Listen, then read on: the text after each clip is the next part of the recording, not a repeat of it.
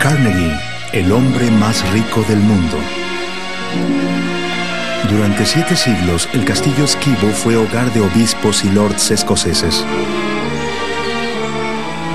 Pero en 1899 fue comprado por un americano que 50 años atrás había huido de Escocia sin un centavo. Para Andrew Carnegie, Esquivo era el paraíso en la tierra. Si el paraíso es más bello que mi castillo, bromeaba, alguien se equivocó. Cuando dejó Escocia a los 12 años, vivía con toda su familia en una sola habitación. Al regresar, compró 40,000 acres en su pueblo natal. Sin embargo, todavía no era el hombre más rico del mundo.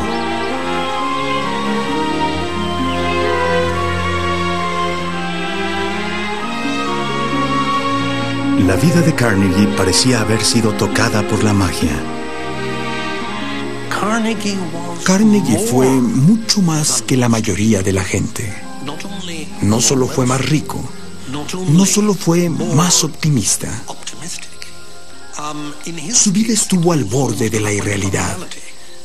Carnegie fue durante toda su vida el muchacho del cuento de hadas para quien todo debía terminar felizmente. Carnegie fue una figura legendaria en su propio tiempo, un símbolo del siglo XIX. Encarnó el sueño americano, el migrante que pasó del harapo a la fortuna. Un adolescente cuya escuela fue una biblioteca. El demócrata americano cuyos huéspedes incluyen a Mark Twain, Booker T. Washington, Helen Keller, los Rockefeller y la realeza, y también gente del pueblo, amigos de la infancia, entreteniéndolos a todos juntos. Aunque amaba Escocia, consideraba a América una tierra libre de la monarquía británica y los privilegios heredados. Después de que el rey Eduardo VII visitó Esquivo, Carnegie le dijo a un amigo: cualquier americano es un rey. Pero todos sabían que había un solo rey del acero.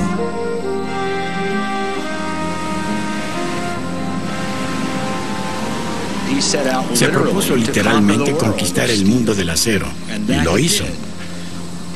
No solo se convirtió en el mayor productor de los Estados Unidos, sino que en 1900 las acereras Carnegie producían más que toda la industria del acero en Gran Bretaña.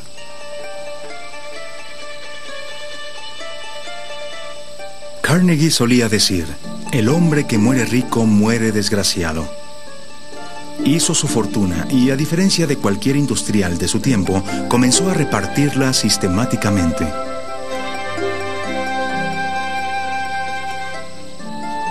Más que como industrial, adquirió fama como mecenas de bibliotecas, casi 3,000 por todo el mundo. Dio millones en apoyo a la educación, en planes de pensiones para maestros y por la causa de la paz mundial. Carnegie escribió sobre las obligaciones de los millonarios, sobre cómo debían regresar su dinero a la sociedad de donde lo habían hecho. Pero casi inadvertidamente, en una especie de nota al margen, escribió una frase muy reveladora. Además, es un refugio contra la autocrítica. En otras palabras, un interno y eterno tormento seguía presente aún. Tal vez al repartir su dinero se redimía de lo que hizo para conseguirlo.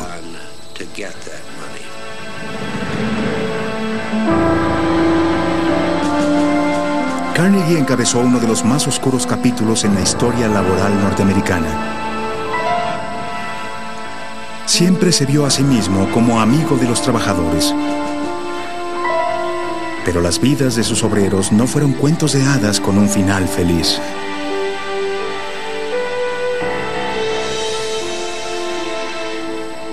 Si lo ubicamos en su época, Carnegie fue menos duro que muchos de sus contemporáneos, pero para los paradigmas de ética y conducta con los que quisiéramos regirnos hoy en los negocios, actuó de manera extremadamente ruda. No fue así como la hija de Carnegie recordó a su padre, al menos en público. Mi padre era un hombre amable y amistoso. Siempre quiso ser recordado como alguien que amaba a sus semejantes. Era un optimista incurable. Todo está bien si crece bien. Ese era su lema. Vivió por él y lo creyó firmemente. El juicio privado de su hija sobre Carnegie fue más severo. Escriba su vida tal como fue, le pidió al biógrafo de su padre. Me enferma esa imagen de Santa Claus que le han fabricado.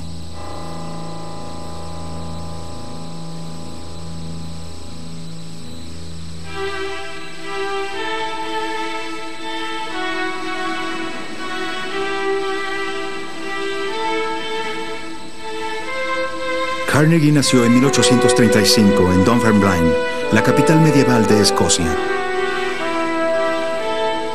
La ciudad creció como el centro de una próspera industria del lino. Sus diestros tejedores fueron considerados aristócratas entre los trabajadores, no así los vendedores de la calle principal. Carnegie podía recordar los tiempos anteriores a la revolución industrial, la que forzó a los tejedores a abandonar sus casas y cambió el curso de su vida. El joven Andrew esperaba ser un tejedor como su padre Will. Vivía en una casa humilde a la entrada del pueblo, donde la calle alta comienza a escalar una colina. Su padre guardaba sus telares manuales en casa. Cuando Andrew era niño, los linos de Will eran muy solicitados. Poseía 4 telares. Andrew se sentaba a los pies de su padre, encantado por los rítmicos sonidos del ir y venir del telar y sus pedales.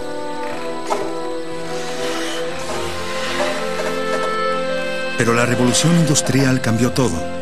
Los telares a vapor que llegaron a Dunfermline en 1847 dejaron a cientos de tejedores sin trabajo. Will Carnegie comenzó a vender sus telares uno a uno. La madre de Andrew, Margaret, mantuvo a la familia unida. Ella abrió un pequeño negocio en el frente de su casa, donde se vendían las cosas propias de una tienda de abarrotes. Además, trabajó tantas horas como Dios le dio fuerza, remendando zapatos para tener una familia alimentada, respetada y de cuellos limpios, lo que era muy importante para ella. La señora quería estar a la altura de sus vecinos, ser considerada igual a todos. Y la reducción del ingreso familiar, a medida que la revolución industrial secaba las fuentes de recursos familiares y los obligaba a vender sus instrumentos de trabajo, fue un golpe muy duro al orgullo de Margaret Carnegie. Su hijo debió haber sentido lo mismo desde muy pequeño. Andrew sentía tanto la vergüenza de su madre como su preferencia por su hermano menor, Tom.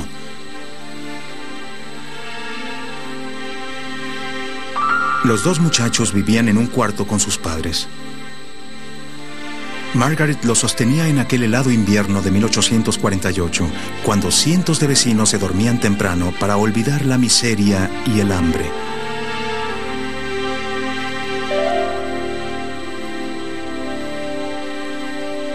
Empecé a entender lo que quería decir pobreza, escribía después Andrew.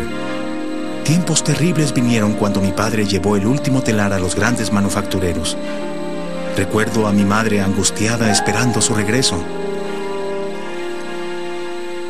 Me rompió el corazón que mi padre tuviera que mendigar trabajo.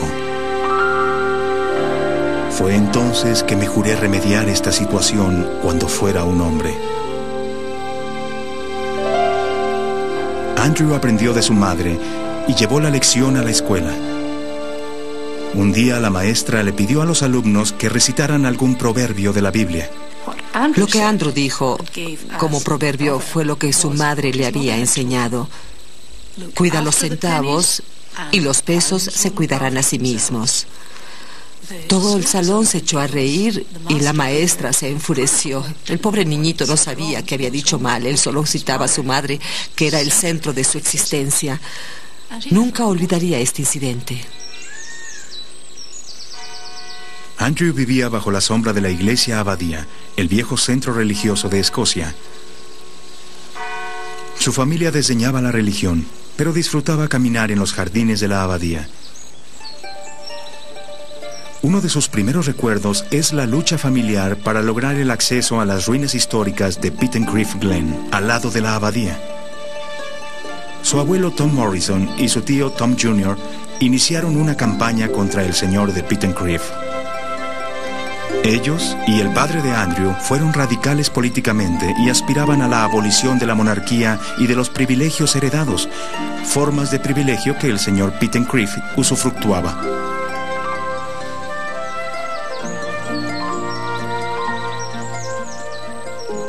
Desde los jardines de la abadía, Andrew atisbaba ese parque privado de 60 acres y era lo más cercano al paraíso que podía imaginar.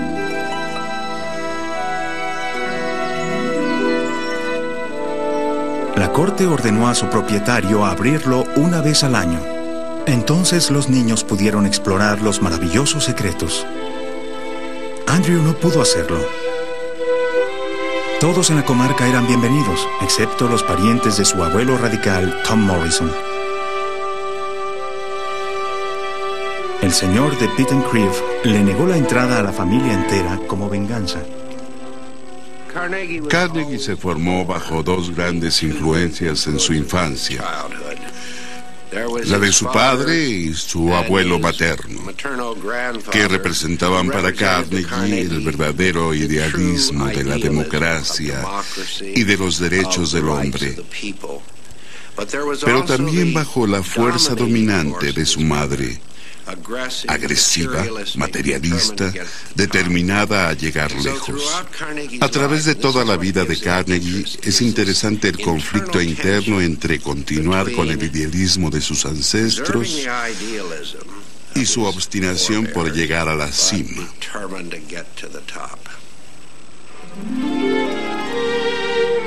Para la madre de Andrew, llegar lejos significaba mudarse de la colina a la calle alta, donde vivían los comerciantes respetables como George Schroeder, que se había casado con su hermana. Pero después de aquel invierno desastroso, esto fue imposible. Organizó a la familia para mudarse, pero no a la calle alta, sino a Pittsburgh, donde vivían sus otras dos hermanas.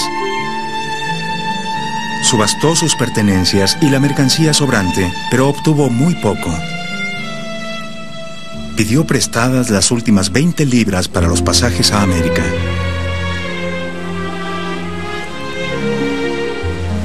Como muchos de los 190,000 inmigrantes británicos a Estados Unidos en 1848, los Carnegie se marcharon avergonzados. Andrew, con 12 años, estaba decidido a curar las heridas de la profunda derrota de su padre.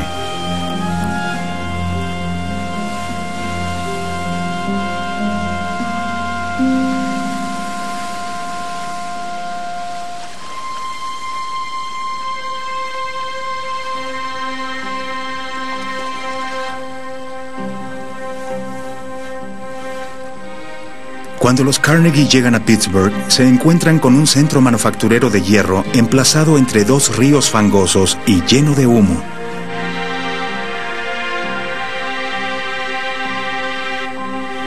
Huyeron de la pobreza y la desesperación de una romántica ciudad escocesa, solo para encontrar la misma desesperación y la misma pobreza.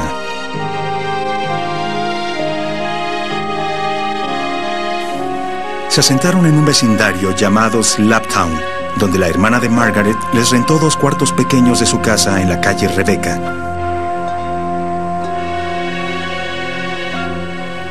Como muchos niños inmigrantes, Andrew, con solo 5 años de escuela, tuvo que trabajar.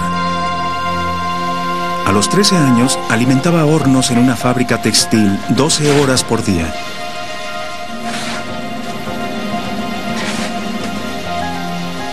El trabajo le provocaba pesadillas. Se caía de la cama viendo los medidores de vapor más bajos de lo indicado o marcando índices tan altos que temía que fueran a explotar. Estaba ansioso de escapar de ese mundo que lo quemaba. Su oportunidad llegó con una innovación que estaba transformando a América, la primera comunicación instantánea a larga distancia. En 1849, Carnegie entró al mundo de lo que llamó luminosidad amansada, como mensajero en una oficina de telégrafos decidido a todo para alcanzar sus fines. Una de las primeras cosas que hizo fue memorizar cada calle del centro de Pittsburgh. Y cada vez que llevaba un mensaje a algún hombre de negocios particularmente importante, nunca olvidaba su cara, de modo que cuando los veía por la calle les decía, buenos días, señor tal. Era una oportunidad para congraciarse. Pero al trabajar para el telégrafo de Pittsburgh, tenía acceso a información que transmitía. Aprendió quién era quién en los negocios de la ciudad, cómo era cada uno y conoció sus debilidades. Y aquí desarrolló su habilidad para estar en el momento oportuno, en el lugar oportuno.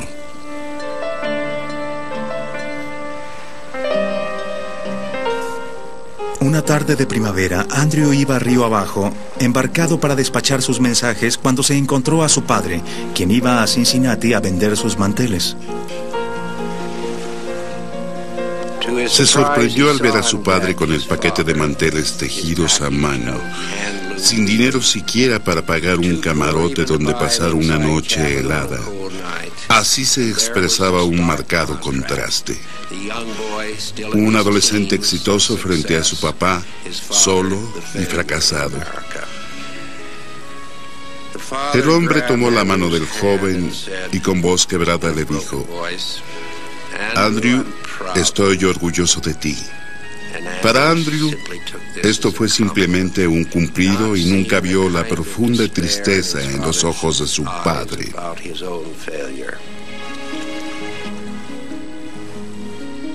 Después de 7 años en los Estados Unidos, Will Carnegie murió.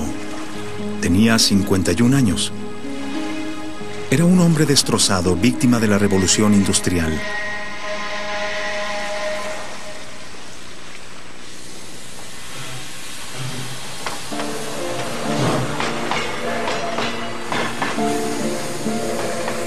En cambio, la carrera de Andrew recién empezaba. Se empleó como telegrafista en la compañía ferrocarrilera más importante de entonces, la Pensilvania. Allí encontró la figura paterna que sería la influencia decisiva en su formación. Thomas S. Scott, superintendente de la división oeste de la compañía. Scott frecuentaba la oficina telegráfica y Carnegie le llamó la atención por su eficiencia e ingenio. Y creo que Scott se vio a sí mismo reflejado en el joven. Ambos eran de origen humilde, igualmente ambiciosos y estaban labrando su futuro. Scott comenzó a llamarlo mi buen Andy. Y cuando tuvo oportunidad, contrató a Carnegie como su telegrafista y asistente personal por la espectacular suma de $35 al mes. Al poco tiempo ganaba $10 más y podía abordar los trenes. Era un joven de 17 años. Escogió viajar junto al maquinista. Idolatraba a su nuevo jefe, Tom Scott. Tenía necesidad de un héroe, escribiría años después, y lo encontré. Con la ayuda de Scott, Carnegie fue descubriendo las complejidades de los ferrocarriles que se habían convertido en la mayor industria americana.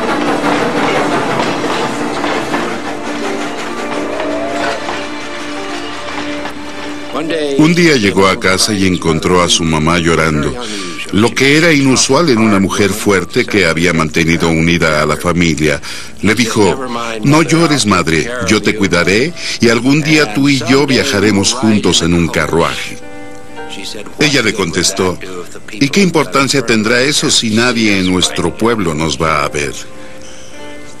Se volvió su obsesión hacerse tan rico como para llevar a su madre en carruaje por las calles de su pueblo natal.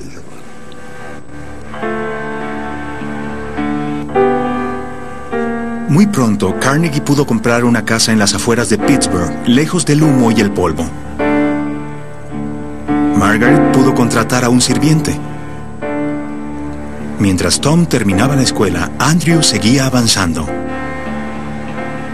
Un día, Scott había salido y Carnegie estaba en la oficina. Llegó un mensaje reportando un accidente, una línea bloqueada, varios trenes detenidos. Carnegie se hace cargo de la situación. Aunque no tenía una autoridad específica para ello, toma el mando.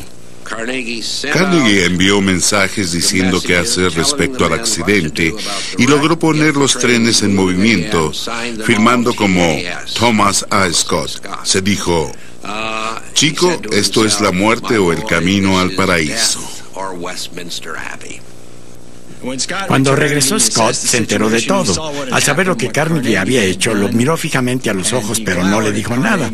Por un momento temió haber hecho algo equivocado, pero después supo que Scott le había comentado a un socio: déjame contarte la maravilla que hizo mi pequeño demonio.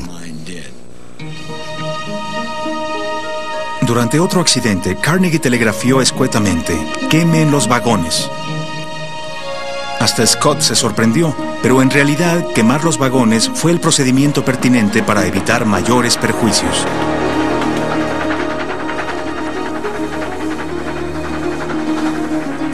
Carnegie trabajó junto a Scott para diseñar nuevos vagones, mejores locomotoras y trenes más largos con más capacidad de carga, siempre pensando en abatir costos.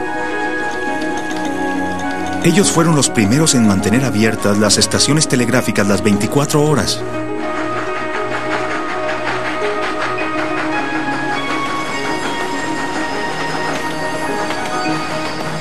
Carnegie aprendió de Scott por qué Pennsylvania Railroad se convirtió en un modelo para el mundo.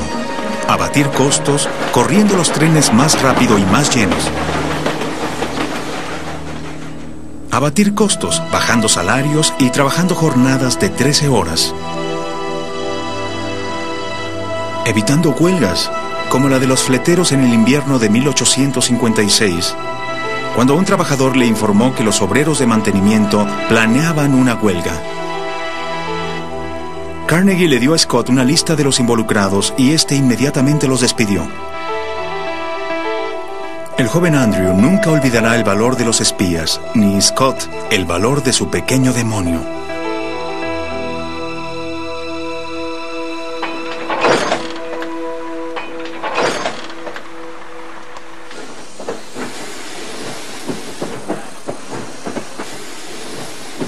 Al crecer la compañía, Scott enseñó a Andrew cómo moverse en la jungla de los negocios en una época en que las regulaciones eran débiles. Juntos invirtieron en los nuevos coche-camas de Theodore Woodruff, mismos que Scott compró para la compañía. Los $217 invertidos por Carnegie pronto devengaron $5,000 al año. Woodruff quedó fuera del negocio y se tuvo que declarar en bancarrota. Carnegie previó la necesidad de reemplazar los puentes de madera por otros de hierro y formó una compañía para fabricarlos. Puso a su nombre la parte de Scott en la nueva compañía, mientras el presidente de la Pensilvania, J. Edgar Thompson, ponía a nombre de su esposa la suya, de manera que los tres pudieron venderse a sí mismos los nuevos puentes de hierro. Para fabricar el hierro que Scott compraría para los puentes de la Pensilvania, Carnegie inició a su hermano Tom en el negocio del hierro. Las inversiones de Andrew se volvieron tan productivas que su salario de $2,400 al año representaban solo un 5% de sus ingresos.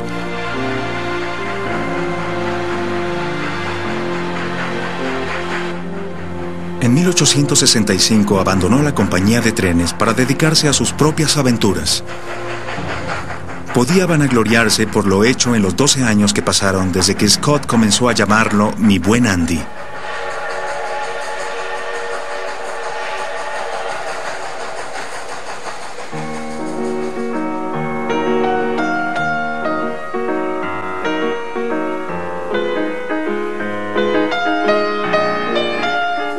Junto con Margaret, su madre, Andrew, académicamente todavía un bachiller, se mudó a Nueva York. Tomaron una suite en el San Nicolás, el hotel de moda de la ciudad. Margaret ahora nadaba en el lujo y se desvanecían los recuerdos de las penurias de la inmigración, de los zapatos remendados y las velas que apenas atenuaban la sordidez de los callejones de Slaptown. Su hijo era ya un hombre rico, aunque insatisfecho. A los 33 años, Andrew hizo un recuento de su vida. Se escribió a sí mismo una carta rogando trabajo para solo 2 años más, prometiéndose estudiar una carrera y dedicar después su vida a objetivos benevolentes. Dedicarse simplemente a hacer más dinero le parecía, escribió, que me degradará más allá de toda esperanza de recuperación definitiva. Tenía una espiritualidad peculiar, reflejo de la de su padre, que le había enseñado la religión del altruismo, o la de su tío, que propugnaba una sociedad políticamente igualitaria, o la de su abuelo, un agitador contra la aristocracia. Estos fantasmas lo estremecían pidiéndole que rectificara el rumbo.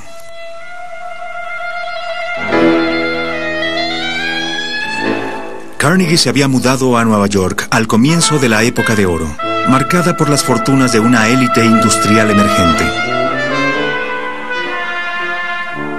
Para él, volverse millonario era un signo de degradación, pero para los demás era una natural expresión de progreso. El filósofo inglés Herbert Spencer ganaba popularidad justificando la supervivencia del más apto en la selva del mercado libre. Con los pobres, lo único posible era hacerlos a un lado, pensaba Spencer.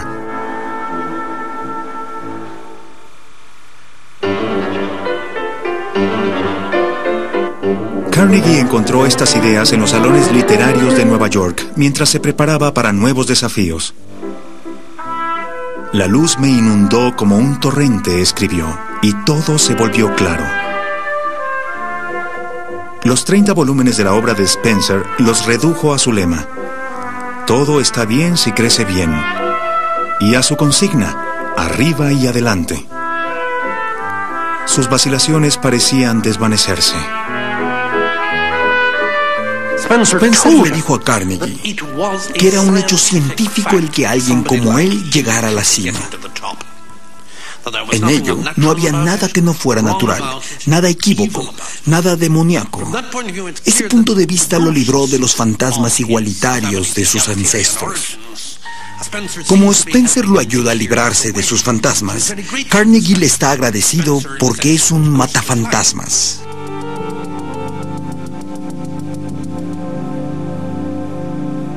Para 1872, Carnegie ya había trabajado los 2 años por los que se pidió en su carta a sí mismo. Y ese verano el calor de Inglaterra le inyectó energía para trabajar otros 30 años. Durante siglos, los artesanos solo habían logrado purificar pequeñas hornadas de hierro, que es quebradizo, convirtiéndolo en acero, que es moldeable.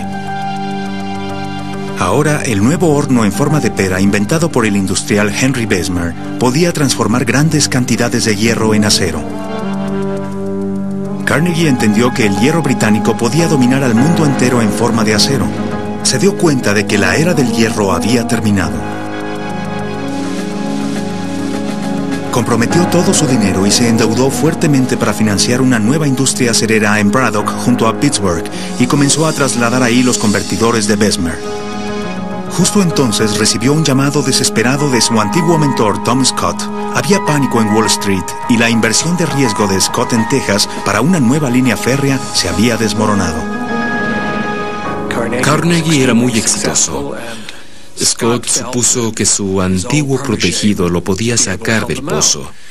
Lo convocó a un encuentro en Filadelfia, pensando que, bueno, ambos habían hecho negocios 20 años juntos.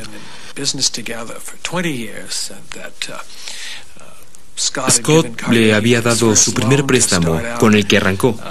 Lo había respaldado en prácticamente todas sus empresas, porque Scott era un hombre respetado cuando Andrew no era más que un joven ambicioso. Tenía razones sólidas para esperar que ahora que estaba en un lío, Carnegie podría ayudarlo. Esto era una verdadera prueba para la amistad de Carnegie hacia Scott. y le dijo simplemente, no, yo no puedo arriesgar mi posición financiera para salvar una nave que evidentemente se está hundiendo. Para Scott fue un shock emocional y personal.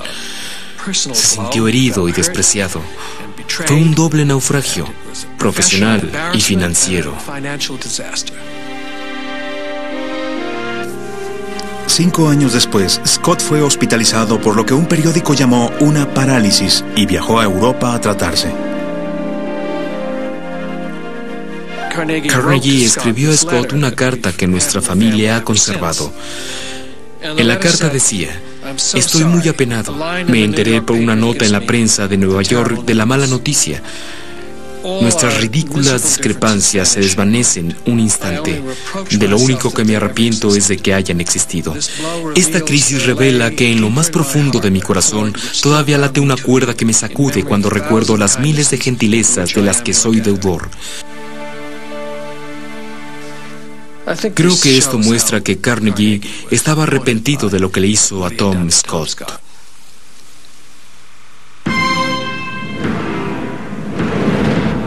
Todo mi capital estaba invertido en la manufactura, explicaría Carnegie, pero el arrepentimiento llegaría mucho después. Para 1873, Carnegie le cerró la puerta a Scott y a su propio pasado.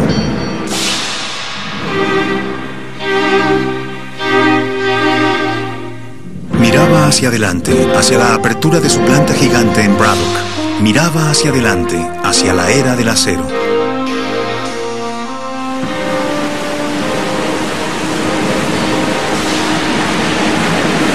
El 22 de agosto de 1875, Carnegie presenció el mayor espectáculo pirotécnico de la industria moderna.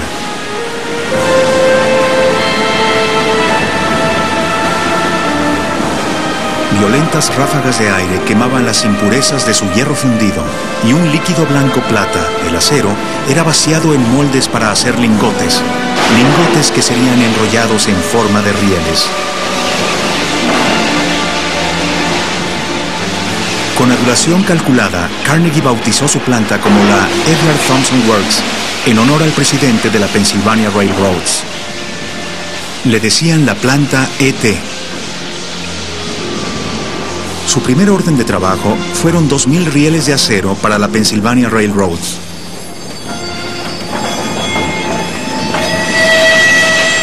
Carnegie impactó a una junta de industriales reunidos para repartirse el mercado del riel con exigencias exorbitantes.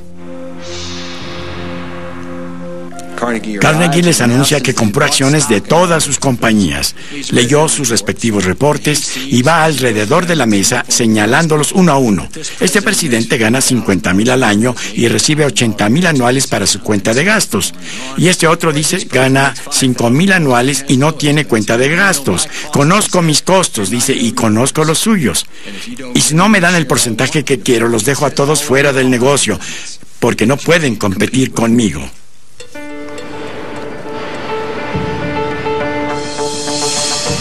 Carnegie sabía que su planta era eficiente y su tecnología única.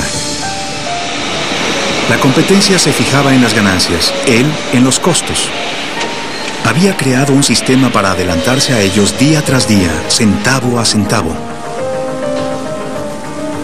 Su lema en la Edgar Thomson Works era: cuida los costos y las ganancias se cuidarán solas. Comenzó a mover el acero a gran escala. Como los ferrocarriles, corría rápido con sus hornos llenos. En Nueva York, Carnegie recibía los datos sobre costos y volúmenes.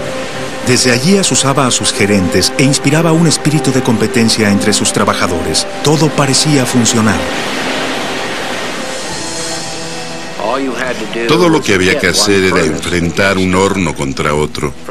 Por ser el mejor productor durante una semana, cierto departamento obtenía estímulos materiales y morales. Y los obreros tenían ese espíritu. Era el espíritu competitivo norteamericano. Cuando una planta triunfalmente anunciaba: esta semana rompimos todos los récords. Carnegie le respondía, ¿y la semana próxima qué?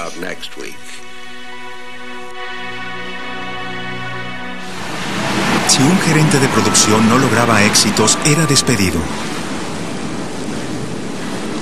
La competencia era una fuerza motriz, pero forzaba a los obreros a trabajar 12 horas diarias, 7 días a la semana. El único día festivo era el 4 de julio.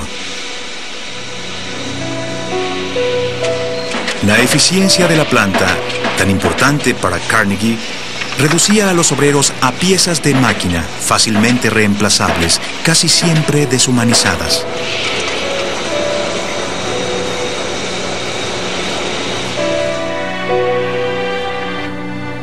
Para quienes habían dominado el negocio del metal antes de la era del acero, todo esto era demasiado rudo.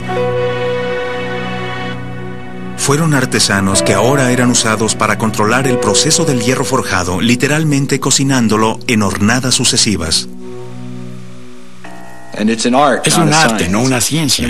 Y es un arte practicado por gente llamada pudeladores. Tomaban una pala de hierro y literalmente la escupían para juzgarla por su color. Y por el color de las llamas sabían cuándo había terminado el cocimiento. Al pasar del pudelado al proceso Besmet, cambió el manejo de la planta. Por supuesto que el sindicato se oponía a este cambio, mientras Carnegie y los otros industriales estaban ansiosos de que ocurriera.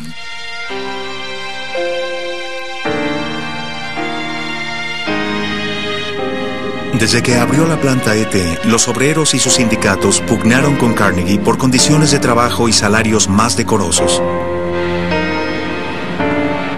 Una batalla decisiva se libraría en pocos años. Pero los años del pudelador y de toda labor creativa en la producción estaban contados. En su nueva planta, Carnegie introdujo una escala de producción intimidante e irreversible. Así como la revolución industrial le había quitado el trabajo a los tejedores de lino como su padre, ahora se lo quitaba a artesanos calificados como los pudeladores.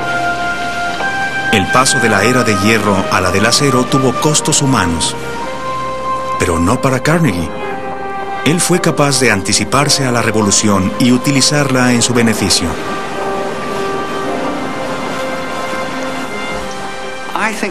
Creo que el genio de Carnegie estaba en su capacidad para prever los cambios. Si veía algo potencialmente benéfico para él, estaba dispuesto a invertir grandes cantidades. Si se enteraba que uno de sus gerentes de producción no tenía su planta funcionando al ritmo para el que había sido diseñada, simplemente daba una orden: sáquenlo. Creo que otros industriales de su época no veían esto como una práctica correcta. Creo que lo consideraban demasiado audaz e imprudente. Y pensaban que a largo plazo, Carnegie estaba destinado al fracaso.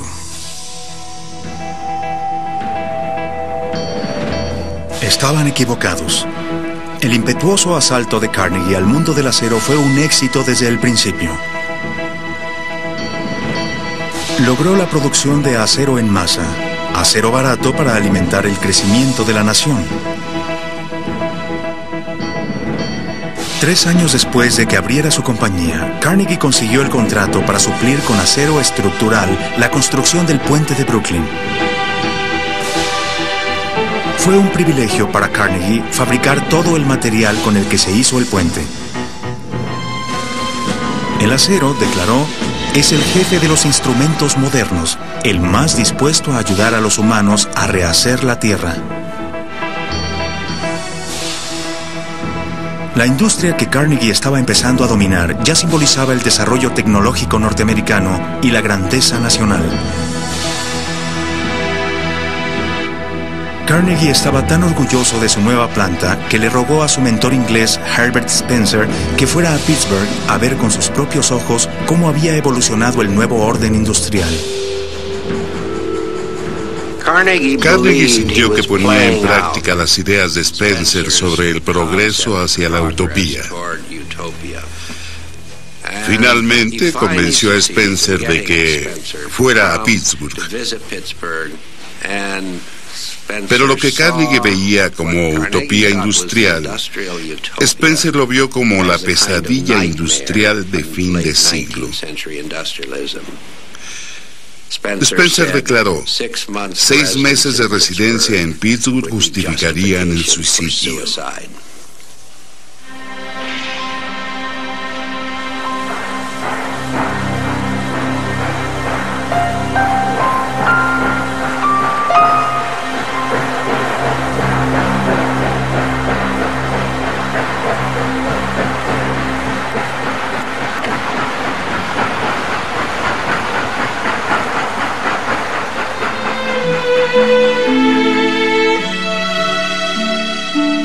En 1891, Carnegie pudo cumplir la promesa que había hecho a su madre, Margaret, en tiempos más oscuros.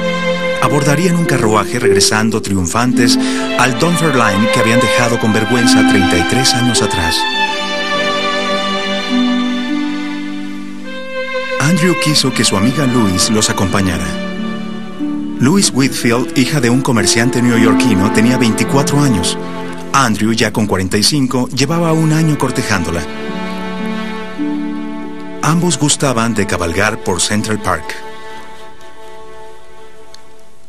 Andrew era cada vez más afectuoso hacia la chica, que no tenía un tipo de belleza convencional ni era especialmente inteligente. Era suave, seria y sensible. Y a Andrew eso le gustaba mucho.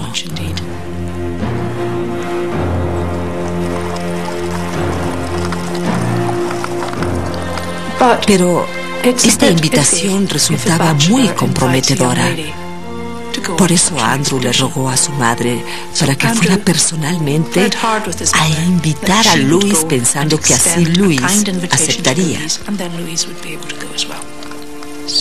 La señora Carnegie se puso su mejor vestido de seda negra y fue a ver a Louise y a su mamá. Pero la mamá de Louise no supo bien qué contestarle y le preguntó: si fuera su hija, ¿usted qué haría en mi lugar? La señora Carnegie se puso en su lugar y contestó: si fuera una hija mía, jamás iría a un lugar de esa clase. Y Louise se quedó sin carruaje.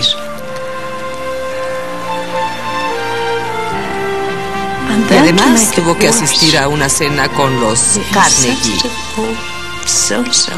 en la que el tema de conversación de todos los comensales era el maravilloso viaje que iban a realizar.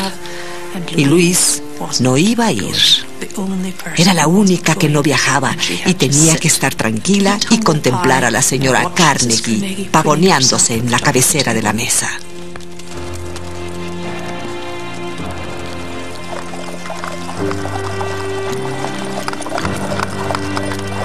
Cuando se divisaron las cúpulas de la abadía de Dunfermline, Margaret solo pudo compartir su emoción con su hijo, Andrew.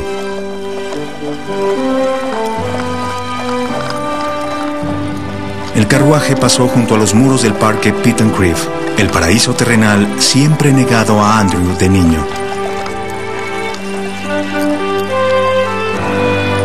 Se dirigieron a la colina que se elevaba después del Town Hall, donde el pueblo dio la bienvenida a Carnegie, quien había donado una biblioteca.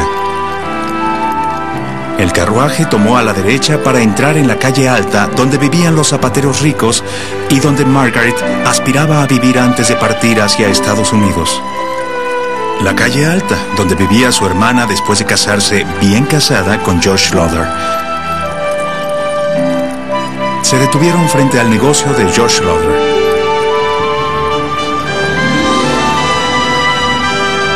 Andrew estaba en silencio y Margaret en el cielo, ataviada en la mejor seda negra que todo Dunfermline podía contemplar.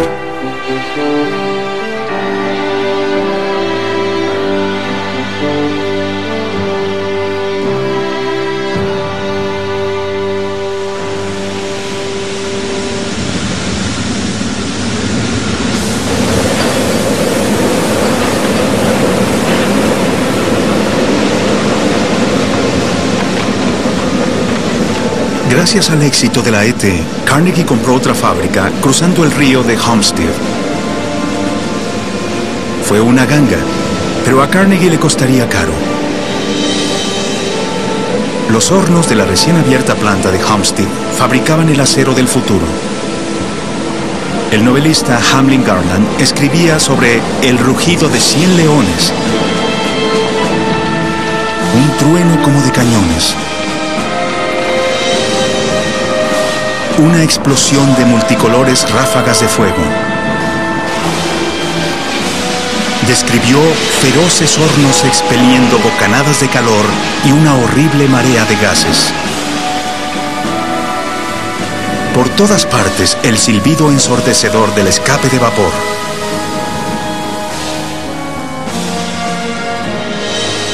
Vi hombres trabajando en profundos pozos de recalentamiento, donde los lingotes enrojecían en cámaras blancas de tan ardientes. Vi otros hombres contra el fulgor de la luz amarilla que irradiaban los hornos. Era un lugar al que iban los hombres como los hombres van a la guerra, por sus mujeres e hijos urgidos por la necesidad. Un hombre pone su vida en peligro por 14 centavos la hora. Sobre tales afanes descansa la civilización norteamericana.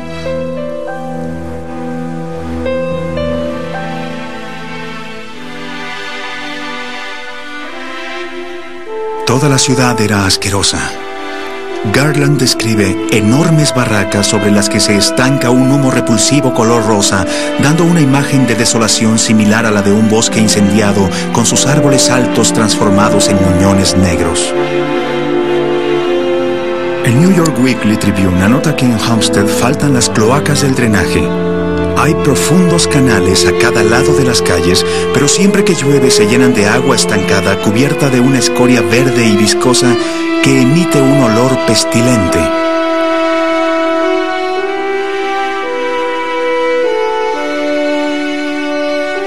Este era el hogar de miles. Los gerentes ingleses vivían en la colina. Desde ahí contemplaban a los honkies, esclavos y húngaros que hacían el trabajo sucio y vivían en callejones obstruidos por los vagones abandonados detrás de la fábrica. Pero como en la guerra, la fábrica forjó una hermandad. La fábrica era su vida. Y sería la de sus hijos.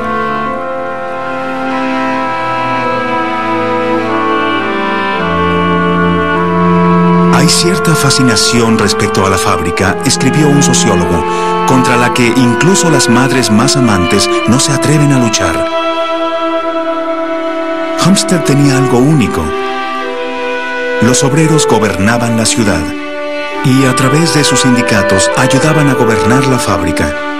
Las huelgas que habían forzado a sus exdueños a venderla barato a Carnegie se convertían ahora en el problema real.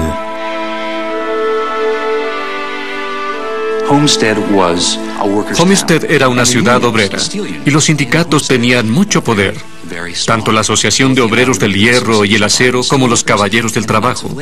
No solo lo fueron durante el siglo XIX, sino también en el XX. Eran bastiones de solidaridad interétnica.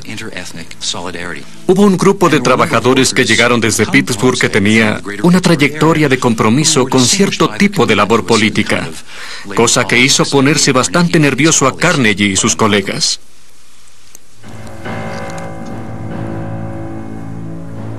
Homestead se volvería la fábrica de acero más famosa de América. Famosa por lo que hicieron sus obreros, el acero estructural para los primeros rascacielos, los cascos blindados que reemplazaron a los de madera transformando a la Armada de los Estados Unidos en la reina de los mares. Y famosa por lo que ocurrió cuando sus obreros se enfrentaron a Andrew Carnegie.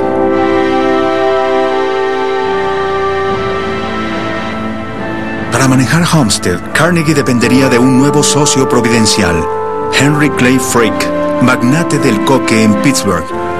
Ojalá nunca lo hubiera hecho. Carnegie conoció a Frick en el Windsor, el hotel más ostentoso de Nueva York, donde vivía con su madre. Carnegie nunca había visto a Frick, pero una noche se lo encontró de luna de miel en Nueva York y él, que estaba con su madre, como siempre, invitó a Frick y a su esposa a cenar. Terminando la cena, Carnegie brindó por el éxito de su sociedad con Frick. Fue una completa sorpresa para todos, empezando por Henry Clay Frick. La primera que pudo hablar fue la madre de Andrew. Esto está muy bien para el señor Frick, dijo, pero ¿a mí de qué me sirve? Lo que le servía a Andrew Carnegie y a Margaret, su mamá, era el acceso garantizado a todo el coque del suroeste de Pensilvania.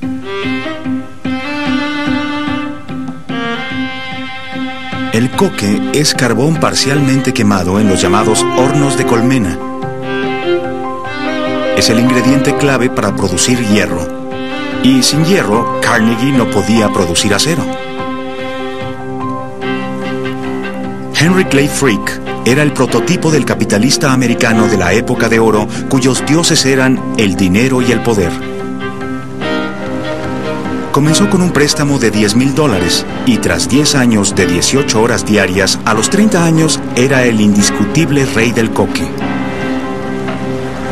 Carnegie había negociado un cargamento de coque y obtuvo un dividendo extra, un gerente que se convertiría en su jefe ejecutivo y lo volvería el hombre más rico del mundo. Frick tenía lo que Carnegie llamaba un notable genio gerencial. Y también compartían la misma visión de largo plazo, una visión de cambio tecnológico. Creo que lo importante para Carnegie era edificar un imperio.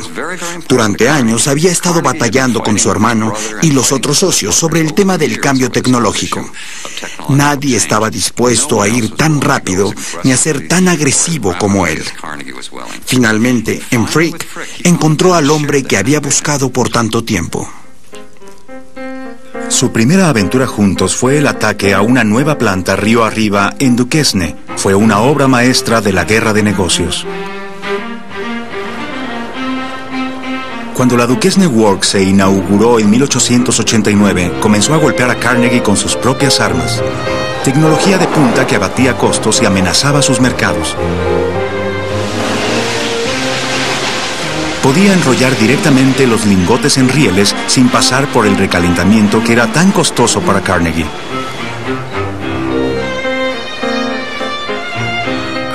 Carnegie estaba preocupado por este nivel de competencia. Decidió enviar una nota a varias compañías advirtiéndoles que no usaran el acero de Duquesne porque carecía de homogeneidad. Nadie excepto Carnegie sabían lo que significaba homogeneidad. Nadie en ferrocarriles había oído jamás mencionar esa palabra. Pero sonaba bien, es decir, sonaba como algo importante, y los industriales tuvieron miedo de comprar el nuevo acero. Carnegie había convencido a los ferrocarrileros de que los rieles hechos en Duquesne Works eran defectuosos. En solo un año, Frick tenía a la Duquesne trabajando para Carnegie. Fue el negocio industrial más grande del siglo XIX. Carnegie llamó a Frick un portento.